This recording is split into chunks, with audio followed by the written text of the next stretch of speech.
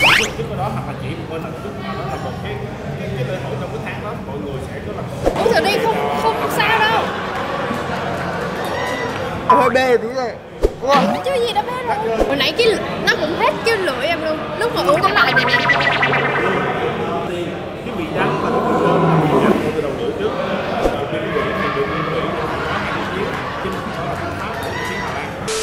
Xin chào tất cả các bạn đang có mặt trước màn ảnh của Pewpew và cả màn hình của Misthy nữa. Ngày hôm nay thì thật sự rất là lâu rồi mình chưa rủ Misthy đi chơi và có rất là nhiều kèo như các bạn cũng đã biết thì giữa mình Misthy phải trả một bữa rồi thì là rồi đi chơi này kia thì thật sự thì cả Misthy và cả mình đều rất là bận nên là ngày hôm nay quyết định là chưa đến giờ đi làm mà quyết định là sẽ lên công ty rủ Misthy đi chơi chứ nếu mà cứ chờ thì không biết đến khi nào. Và bây giờ thì chúng ta cùng đi nhé. Chơi không em? Chơi không? Đi luôn hả? Không phải không? Em còn đợi một bữa mà. Nhưng mà bây giờ đang là 11 giờ trưa. 11 giờ. Bây giờ phải đi bây giờ thì mới được chứ chiều tối là không bao giờ đi được. Nhưng mà đi quẩy gì 11 giờ trưa? Thì mình quẩy cùng mình thôi. Em chưa ăn. Chứ ăn mình đến mình vừa quẩy luôn. Đi bia không? Đi thì chỗ uống bia nó sẽ có đồ ăn. À. Đi không? Đi uống bia 11 giờ trưa. Đi uống bia 11 giờ trưa. Chuyện rất bình thường và đặc biệt nếu như mà em ở ngoài Bắc thì chuyện uống bia buổi trưa là hoàn toàn bình thường. Nhưng em mệt. Thôi được rồi. Khám phá ẩm thực, khám phá gọi là vùng miền nè. Ok, let's go. Khám phá vùng miền, let's go. Okay. Em có cần khẩu trang không? Gì vậy?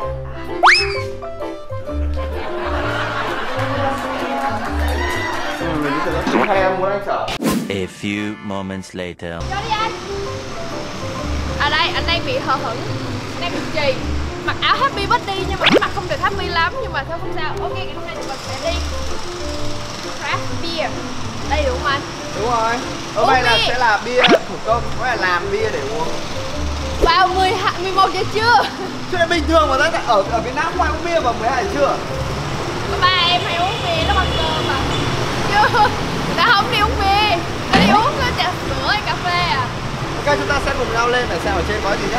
Đây là một cái quán bia rất là to các bạn, ở Sài Gòn nó rất là ở dạng một chút gọi là hơi sang chảnh ấy. Chúng ta sẽ có San Diego Mid Sài Gòn In Our New không phải đọc lộn rồi. Đây là giữa mix giữa cái vị của San Diego của Mỹ đúng không? Với lại ở Sài Gòn của chúng ta trong cái menu.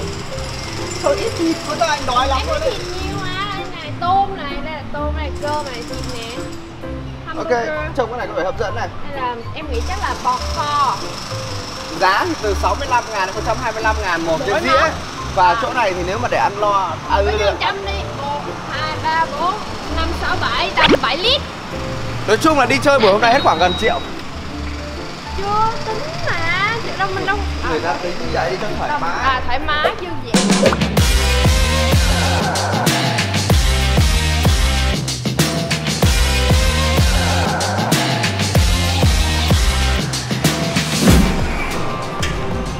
Cánh cửa rất là ôi là to nhỉ, siêu to ấy. Nhìn sang chảnh nhỉ. Rất là thoáng mát các bạn. Đây chủ yếu là Tây tình Tây hoặc Việt kiều hoặc là các doanh nhân thành đạt.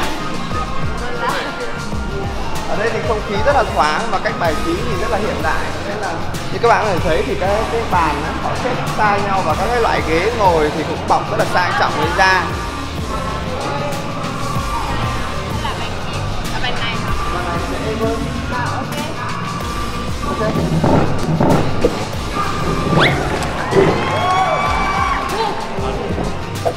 Hello, hey, I'm Sean. Nice to meet you. I'm Pewpew and Hello, I'm Misthy. Lee, Yeah. very nice to meet you. Welcome to East West. thank you very much. So we are here today to see how you guys brew the beers and how you guys serve it.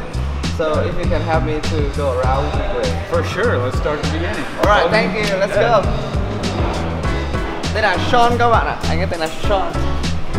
Head upstairs. Alright, we're going upstairs. Yeah, Okay. upstairs. I thought you guys do it here.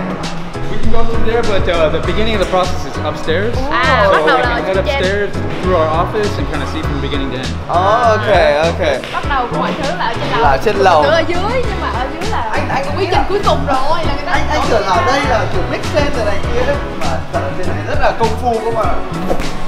Okay. So a lot of things have to happen besides brewing. You have to sell the beer, you have to run the whole restaurant, run the team, HR, accounting, marketing, design, everything. Basically, as a company. Yeah, as a big company. Different to how we make beer in Vietnam. It's more complicated. Yeah, well, I mean, in a factory sense, they're very similar. Yep. The basic level is making that starch into sugar for beer, right? Yeah. What we do differently is we want to put in flavor. We want to extract flavor from the grain. Đấy là tại sao mà đúng rồi, hiểu rồi. So we have lots of different kinds of grains that can equal different colors, different kinds of taste, different foam, different bodies, all these different characteristics. Mass-produced beer like Saigon Special, Budweiser, Heineken, all that's just made to make fizzy water. Yeah, And alcohol. that's right. No Yeah. flavor, just easy to drink, nothing good, right? Đây là sẽ có Factory nhiều beer. vị khác nhau. Khác kiểu đó, là còn bình thường thì Nó khác với lại cái bia mà bán ở ngoài thị trường thật là nhiều, là chỉ cần gọi là làm chung với nhau thôi. Còn đây là basic level đó. một chút để ra các cái vị khác nhau. Okay. How many kind of beer do you have in this restaurant? We have 8 core beers that we do year round. So all the time. Yeah, 8 of them. So 4 of them are kind of lighter drinking beers, a pale ale, IPA, rosé, and some Hefeweizen wheat beer. And then the 4 bigger ones, more alcoholic, more flavor, more intense. There are Belgian beers, stout, cotton porter. Those ones we do year round. But then we also do 3 or 5 seasonals, rotating. All the There's a time. lot of beer. Quite a bit. Well, this is my second time here. Okay, cool. Last time I was sitting in the corner. Yeah. This is quite strong. I don't know. Yeah, my sure, friend man. told me some, and it's like 2 cups of this. Yeah. It's like, Yeah, it's intense. You know, I mean, it is a new experience. It's more of a savoring kind of sipping. It's not the multi-bar. Correct. You say it right. It's not like, hey, it's Not a a bottom chugging up. experience. Yeah, it's like a little bit by little bit to taste it, right? Right. Okay. Yeah. Thật sự thì đúng là để có được cái cốc bia ở đây uống thì không đơn giản chỉ là lấy từ vòi ra, mà nó là cả một cái phần của công trình vậy. Okay. That's So now we're going down. Yeah, downstairs. I'll show you just one other thing up here. This is our water filter. So just, you know, a lot of people ask about what water is. Water is most of what beer is, right? Like 95% of beer is water. So it has to be good water, right? And in Vietnam, we don't have like water coming up from the ground like in other places, you know, digging up beautiful minerals and things. It comes from the rain and washes down the roads and stuff. So you have to filter and filter and filter it. So it's a very high-tech filtering machine called reverse osmosis. And it, yeah, you can explain. Okay. Yeah, go ahead. Để nói các bạn biết thì như các bạn đã biết thì 95% của bia, 95% right, là nước, và nước ở Việt Nam thì không được sạch cho lắm, bởi vì là so với các nước phương Tây là Úc hay Mỹ người ta có thể uống thẳng từ vòi ấy, thì ở Việt Nam là nói chung là công đoạn để làm nước sạch ở Việt Nam thì nó chưa được tốt lắm, và đây là cả một cái bộ máy để mà thế mà liên tục. Đây là một bộ máy mà công nghệ cao chỉ để lọc nước ở đây để làm bia thôi. Và chúng ta thấy được là mình cũng không có nhiều kinh nghiệm về kỹ thuật, nhưng mà giới thiệu đây là bộ máy lọc nước rất là nói chung là rất là đầu tư để ra một cốc bia ở đây uống thật là sạch, thật là ngon, và cả cái quy trình ở trên này rất là hay các bạn ạ. Well, I should say that because it's so filtered and so clean, cleaner than bottled water actually. You have to add the minerals back into the water, right? Because true brewing has to come from minerally water. Yeast needs minerals just like we do, right? Calcium, magnesium, sodium, all of những chất khoáng ấy, những chất khoáng. bởi vì nó sạch quá, Bởi vì nó là sạch quá nên là nó sạch hơn nước đóng chai luôn, nên là nó mất mấy chất đó. Rồi nên là người ta lại phải bỏ những cái chất cần thiết để mà thêm cho vô, mọi người. So we'll show you downstairs the biology part, the fermentation room. Alright, And right, you can go this way this time. This is actually huge, man. It's pretty big for a city place, right? Most breweries are all done outside the city, you know, big warehouse. Brew.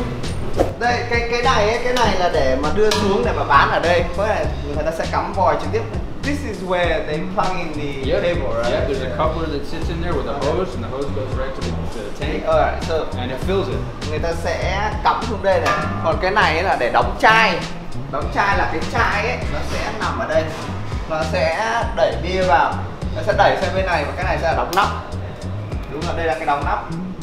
Nó sẽ dập thẳng xuống và sẽ đóng nắp lại. Thì đây là cái mà để bà gọi là sẽ đóng thùng và bán ra ngoài. Còn cái này là để bán trực tiếp ở đây. Một quy trình rất là hoàn chỉnh và And now we try beer, yeah? yeah, alright man, I'm excited. Yeah, cool. You get to see a different style. Thanks, Sean. Yeah, absolutely. This is awesome. Yeah, you bet.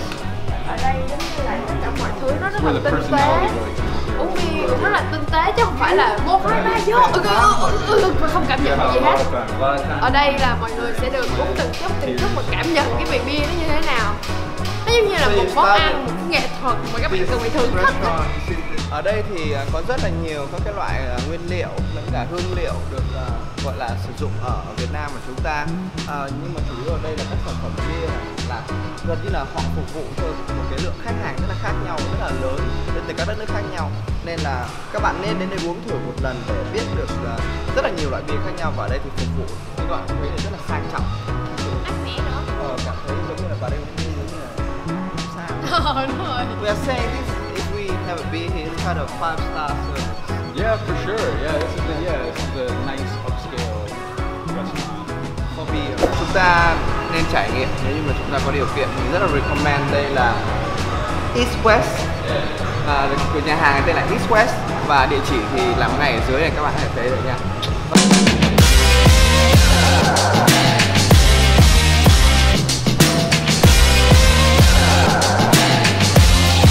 Ok các bạn ạ, cuối cùng đến giây phút được ăn rồi. Chưa được ăn.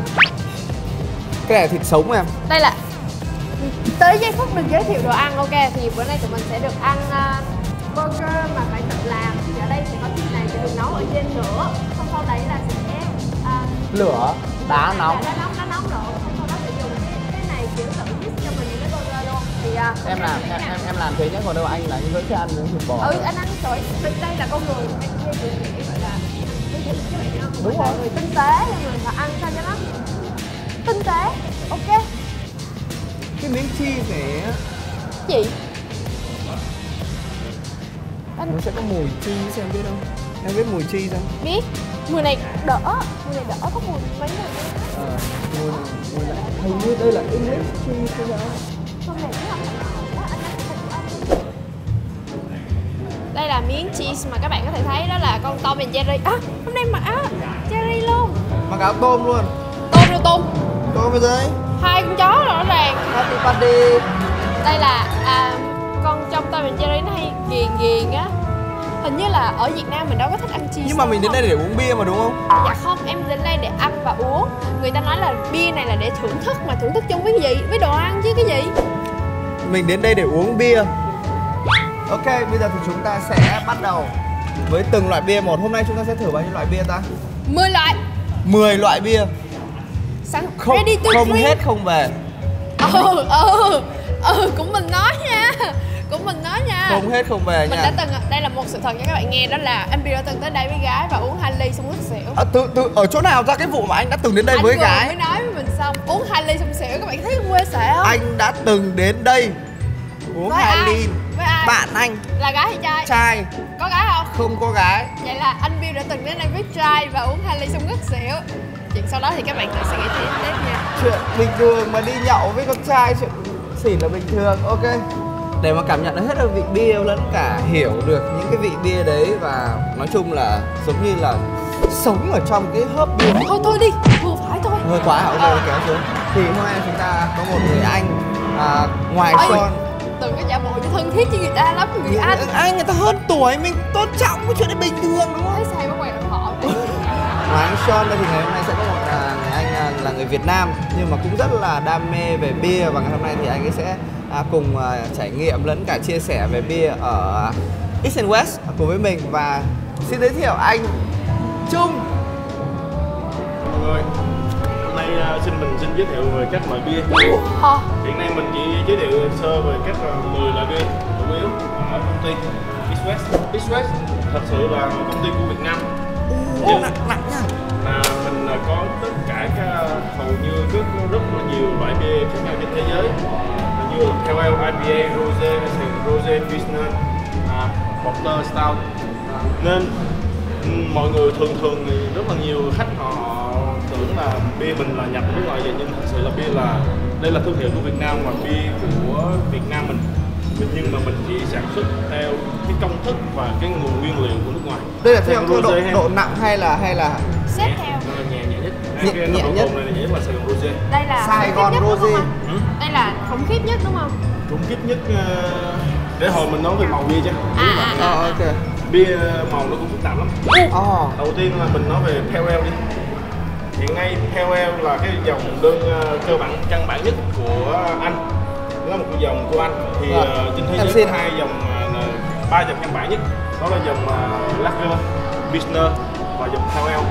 Thì trước giờ mình chủ yếu là Lager và Pilsner, thì hôm nay mình sẽ thưởng thức cái dòng Pilsner Pale Ale.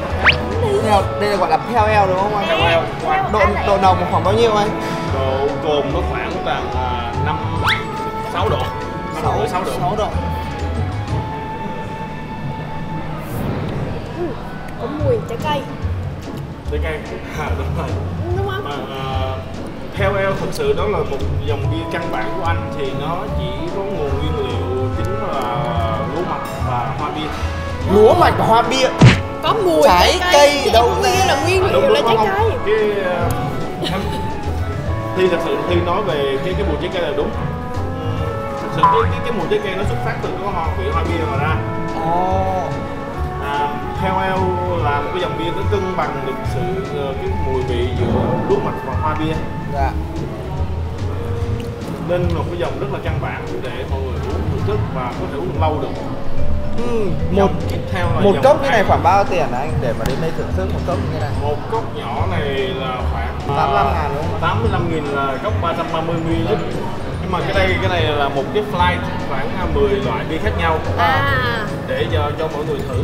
Thì thường thì người nước ngoài họ bia hơi khác Việt Nam là họ mỗi người một khay.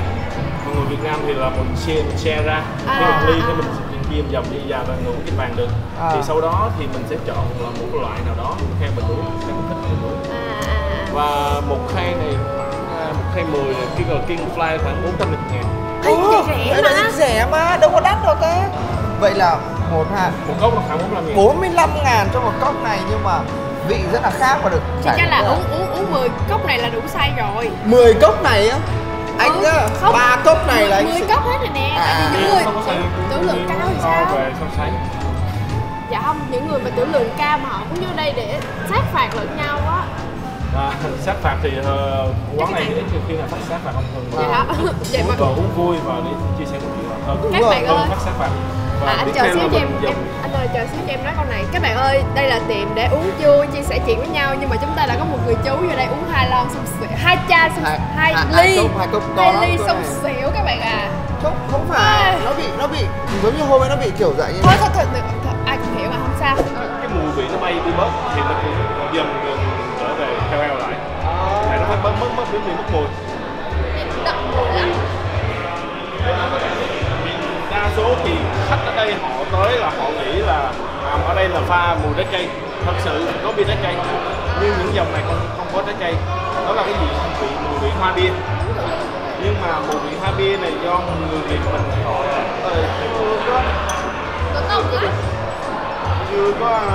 chưa được lưỡi để lòng đặc bao giờ. Tại vì những cái dòng Lager hay Pilsner thì cái mùi vị hoa bia nó rất là thấp. Anh em thấy cái này vị nó nặng hơn cái này đúng không ạ? Nhiều. Người ta đã nói là người ta đã bỏ nhiều hoa bia hơn. Như thế có phải là nồng độ cồn cao hơn không? Nồng độ cồn cao hơn nữa. Hoa bia nhiều hơn. Đặc biệt là hoa bia nhiều. Cái thứ hai là cái lượng lúa mạch nhiều. Độ cồn cao thì giữ được càng lâu hơn. Mà nó về nó tan dần. Vậy là cho nhiều hơn. Đây là hai loại sẽ là hai loại giống nhau. Một loại là Pale Ale, một gọi là Indian Pale Ale, và loại này sẽ nồng và nồng cao hơn. Tất cả mọi thứ đều double. Ok. Vậy là sau mỗi loại bia sẽ có một cái quá trình lịch sử và một câu chuyện riêng, chứ không đơn giản chỉ là làm bia và uống bia phải không anh? Là đấy. Người Mỹ họ muốn một cái gì đó nó mang tính chất thưởng thức hơn nhưng mà phải rất là friendly, thì họ mới dùng cái nghĩa craft beer. ví dụ như uống rượu vang hay uống rượu whisky, cognac, nó vẫn là một cái cách để thưởng thức mà vẫn là một cách để sharing với nhau, nhưng mà nó không có friendly, không bình dân bằng bia. Bây giờ mình bắt đầu mình hiểu hơn rồi đó. Nên cái mức craft beer ở mức độ nằm ở giữa với rượu và bia bình thường. Nên cái mức độ mà thân thiết, bình dân nó vẫn có trong đó, nhưng mà nó vẫn là cái loại mình để mình thưởng thức và cảm nhận. Nó là những câu chuyện mình ngồi nói chuyện với nhau. Rồi, đã hiểu. Đấy, thế không? Mỗi một khi mà mình đi làm những cái chương trình như thế này và mình quay những cái này ấy, thì bản thân em cảm thấy học hỏi rất là nhiều. Mình biết thêm về cuộc sống, về cách suy nghĩ của mỗi một người. A few moments later. Trước đó hoặc là chỉ bên là trước mà nó là một cái lễ hội trong cái tháng đó, mọi người sẽ có là uống thử đi, không sao đâu. Hơi bê tí này. Chứ gì đâu bê đâu. Hồi nãy nó cũng hết cái lưỡi em luôn. Lúc mà uống cái lại này nè. Cái vị đắng và cái vị thơm là vị đắng từ đầu lưỡi trước.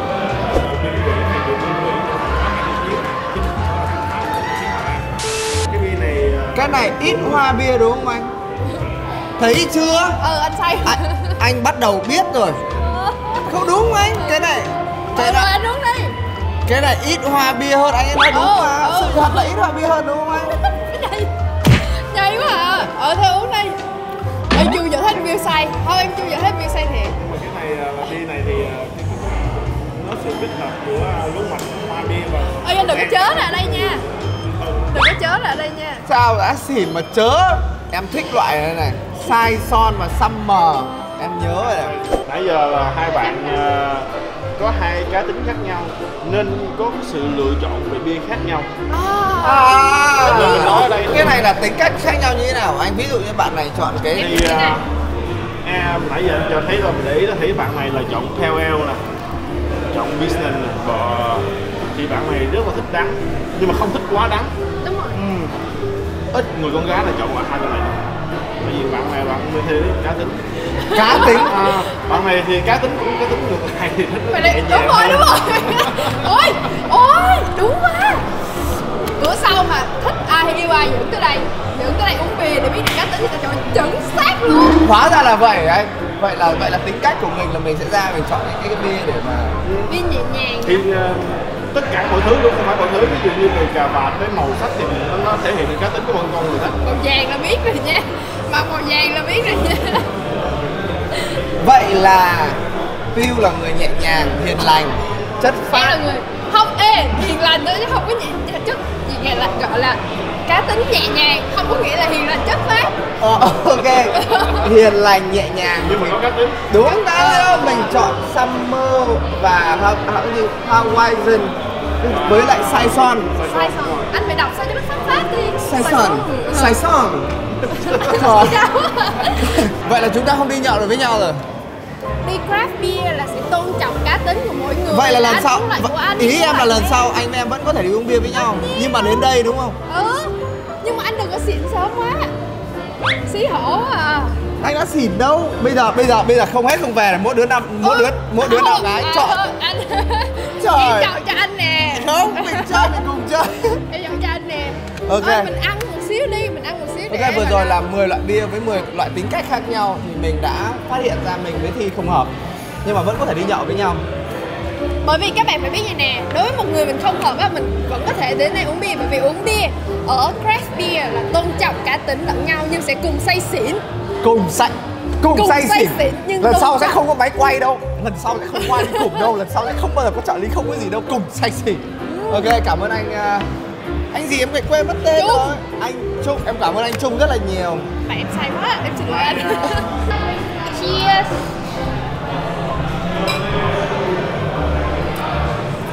Em nghĩ là mình nên ăn một xíu bởi vì anh Pewpew xỉn quá rồi nên phải cho anh lót dạ. Pewpew đang hết nha. Ăn quá nhanh. Fighting. Em cảm ơn anh rất là nhiều, thank you. Bây giờ sẽ đến với lại phần ăn, đây là gọi là đá lạnh, lộn đá nóng hay đá Đá lạnh. nóng chưa gì đã xỉn rồi. Đá em nóng mới là xỉn. muối ở đây nữa nè. Muối thì người ta để ở dưới cho nó thơm. Đúng không? Cách nhiệt. Trời thơm, chắc là đặt lên luôn hả? Wow. Nè em đặt lên cho anh nè. cái wagyu tại sao wagyu là thịt đá nè, để cho mọi người nghe. Đây là wagyu đúng rồi. Wagyu là một loại bò được giống bò từ Nhật nuôi. Họ nuôi làm sao để cái mỡ nó đi trong một cái thớt thịt đó. Nó vẫn Đây đúng rồi, trời ơi. Dẫn rồi. Nên có mỡ nên đặt đá nó không bị chín. Và khi mà mỡ nó tươm ra nó trời ơi, ăn vô đầy miệng. nước miếng của tôi. Trời ơi. Anh nói gì nước miếng mà. Các bạn à, việc bỏ 1 triệu ra ăn như thế này ấy, nó không phải là no hay không, mà nó là thật sự như thế nào là ngon. Cái miếng thịt thôi đã khác cái miếng thịt bình thường rồi. Tả thôi là thấy ứa nước miếng rồi. Phải ăn như thế nào rồi ăn phải đúng cách nó mới ngon đấy. Tụi mình là sẽ ăn medium rare là tái dừa. Cái miếng này được chưa anh? Miếng này tái Em ăn dừa. medium rare hay là medium? À, của em medium à? À là anh Để xíu đi. Để thử nữa ra. Xíu đi. trời ơi. Ui, nước miếng nước. Ui em ăn. Ủa cái này có ăn chung với cái này không ta? Có thì là để chung. Nhưng mà mình nên ăn riêng đi. Tại vì Cảm nhận first. 1 triệu một set như thế này trong một cái không gian như này để uống bia. Thật sự ngày hôm nay ấy, cuối tuần này Anh ăn đi rồi. Anh phải cảm nhận được cái vị của nó. em đừng nói nữa để anh tử là em hồi hộp quá. Thôi được rồi em ăn cái burger đây. Ok, mình sẽ cắt một miếng nhỏ ở đầu ra như thế này. Có nước sốt không? Thì Ok, mình sẽ cắt một miếng nhỏ ra. Nó rất là mềm, các bạn ạ, cắt rất là dễ. Ở xung quanh thì nó chỉ là hơi tái chín này thôi. Mình ăn kiểu như thế này. ok bây giờ mình sẽ ăn miếng burger này. Đi vào cái sauce, đây là chili cộng với là mayonnaise. Mayonnaise là gì? Mayonnaise. Ủa em mình kêu bây giờ ăn hamburger cho nên là mình sẽ không ăn rau. Mình sẽ bỏ miếng.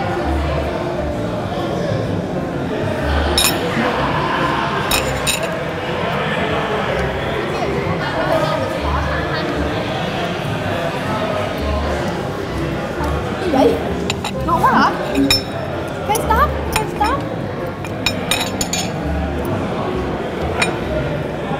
Đỉnh cao quá hả anh? Ngon. Đỉnh cao đúng không? Nếu như các bạn chưa biết được định nghĩa như nào là ngon Hãy đến với đây. thì các bạn chỉ việc ăn một miếng thịt bò này thôi. Nó không phải là ngon nữa các bạn, mà nó là, mình không biết nói làm sao, nó không phải là mềm hay là nó Tan chảy. béo thịt. Nó nói chung là nó không có cái từ gì để mà nói là ăn với cái sauce này. Em nghĩ là em sẽ ăn miếng riêng miếng thịt. Và em sẽ ăn bánh thôi chứ không. Vậy mới là hợp lý. Quá ngon luôn đấy. Đây, người ta phết bằng cái này phết cho.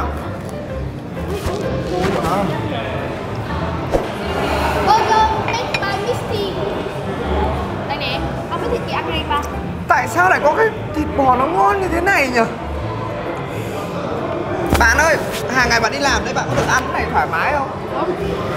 Bạn đi làm đấy, bạn có được ăn này mỗi một buổi trưa không? Ôi, giờ không được rồi. Ôi thôi, em ngủ ra bên này cũng nghỉ. Bên này còn tuyển vị trí nào không chị? Không có mơ anh.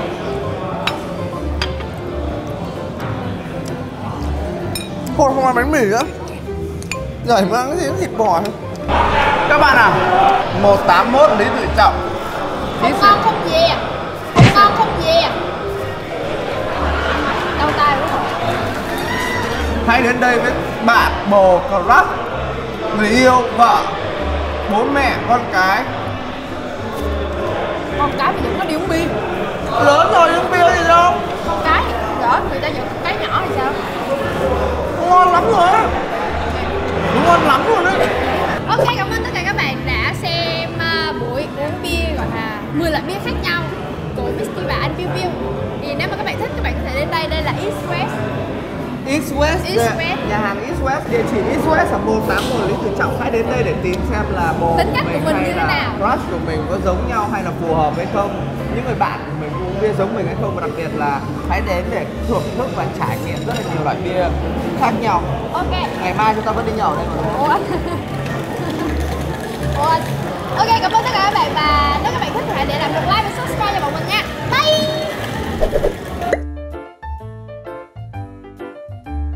Ok, để mà uống bia được ngon và cảm nhận được hết cái vị bia lẫn cả cái để xong cái đó đã. Tớ để đang giới thiệu anh chụp. Ý là xong cái đó cho nó đỡ bị tiếng, đỡ bị tiếng. 3, 2, 1 go. Ok, để mà uống và cảm nhận được hết cái vị bia và thì Vậy bây giờ tối mai đi nhậu không? em không muốn nhậu với một người chưa gì đã say xỉn. Chưa, anh đã xỉn. Anh chưa xỉn. Ê, anh lên cái mùi bia thơm á. Anh lên cái mùi bia thơm đó mà em không muốn ngửi nữa không? Không, em không của em là được rồi, của em là em bảo thơm thôi thôi. Mình sẽ nói các bạn nghe này, đó là bình thường mình đi uống bia mình lên cái mùi men rất là dễ chớ. Nhưng mà ở đây á, lên cái mùi hoa bia rất là thơm. Bây giờ quan tâm câu hỏi thì là mai có đi nhậu với anh không? Em không muốn nhậu với một người mà xỉn trước em. Anh đã xỉn đâu? Anh đã xỉn đâu, không có ai xỉn rồi mà kia tôi xỉn rồi. Thế bây giờ anh phải nói làm sao để chứng minh là anh chưa xỉn? Anh uống hết cốc này để chứng minh là mình không say. Thấy chưa? Anh uống hết cốc này mà anh không say thì sao? Thì em sẽ đi nhậu tiếp với anh. Tối mai luôn đúng không? Ừ. Check lịch luôn. Check lịch luôn hả cái? Hết ly này nếu mà anh không xỉn thì là đi là mai đi nhậu đúng không? Anh Thạch ấy. Có một ly thôi mà. Còn quay không? Các bạn à? Còn quay không? Vì ok. Vô, 2, 3, vô. Cái bia này không ai uống 100%, người ta bảo thế uống không tinh tế. Em chỉ vô thôi chứ em có kêu 100% là em kêu là vô. Nhẹ nhàng vô đó. Tinh tế quá. Ngửi cái mùi là không dám rồi. Vì bữa nhậu sau không nổi đâu. Không sao, anh em mình còn kèo khác mà. Lấy cái cốc nước về lấy anh em đồ anh à, mình còn anh em mình còn kèo BG nữa mà anh lo gì. Nếu mà anh không làm được cũng không sao đâu. Cái mấy độ nhỉ? 12 độ. 12 độ là chua lắm đó. Lấy cốc nước chứ nữa cái. 12 độ là bằng rượu rồi đó. Anh em nói cho nghe, bia bình thường chỉ có 4,9 thôi. Cái này 12 độ đó anh. Xong một đi cái mình phút.